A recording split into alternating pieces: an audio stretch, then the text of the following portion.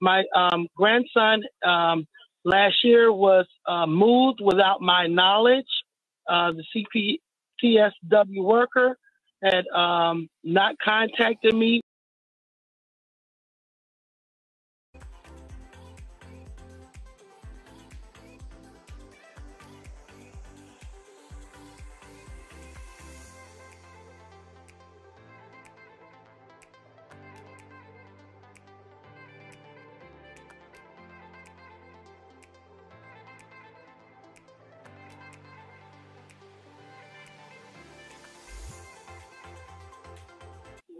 Thank you. Alrighty, let's take another quick call from Fatima in California. Patricia in California. Patricia, did you have a story to tell or a question to ask?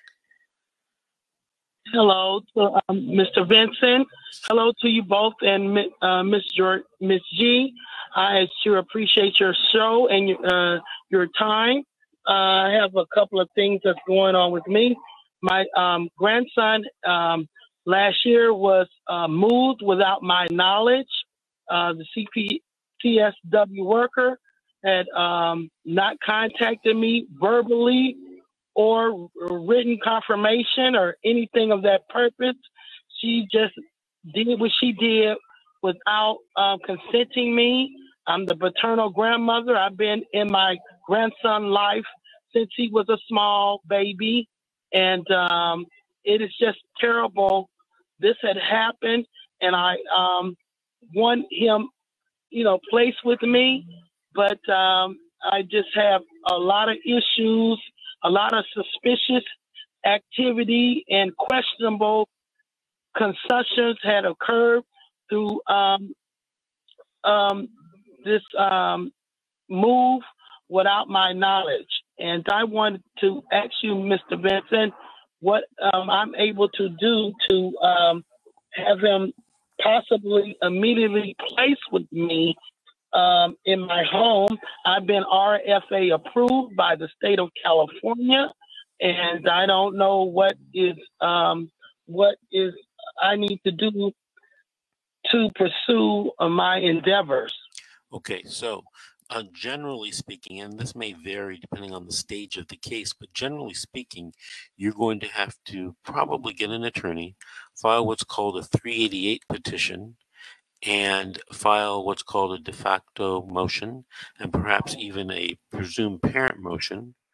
And you're going to have to file a petition, an 827 petition, to get a copy of the legal file because it is confidential, even though you're the grandmother. And you said it's a 387? No, 388 petition. Mm-hmm. Okay. A de facto motion. Mm-hmm. Perhaps a presumed parent motion. Mm-hmm. And in what they call an 827 petition. Okay. All right. And you're going to have to get those and have an attorney help you at least, or prepare them for you so that you can file with the judge or with the clerk of the court. Yes, this case is in a juvenile court. It's a lot. Where this case is at is some other things that's going on in that upper area of Antelope Valley, Lancaster area. There's a lot that went on in that area that was not going on in that area with a different case beside mine, and it was not a good thing that happened. So I'm just trying to 2 minutes do the right thing in the right manner, in the right order. Okay. Well, you know what?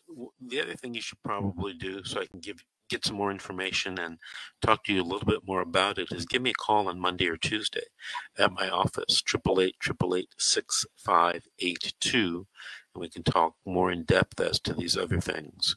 It's just that, there's a radio show, we have limited time, there's commercials all the time. I just got a message, we got to go take another break for commercials. So call me at the office, we'll have more time to speak.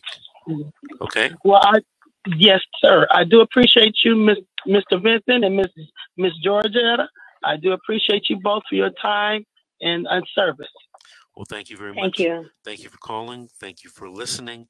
Call us back in about 3 or 4 weeks and update the audience as to what has happened, okay? Thank you, Patricia. This is The Secret, How to Fight CPS and Win. We'll be right back after these messages.